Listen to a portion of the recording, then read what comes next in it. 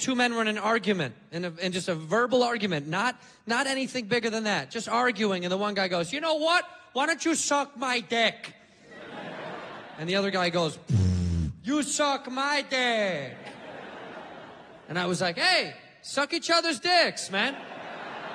That would have been a fight to see, huh? Comes up like, you motherfucker. Wah! Finish him! Finish him! We gotta stop saying it like that. Guys have to stop saying it like that because girls are gonna start believing it. There's a negative connotation when you say that. You go, suck my dick. We say it negative, suck my dick.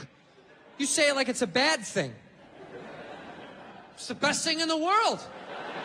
It's the best thing that's ever happened to me. We should say it nice. You should go, hey, suck my dick.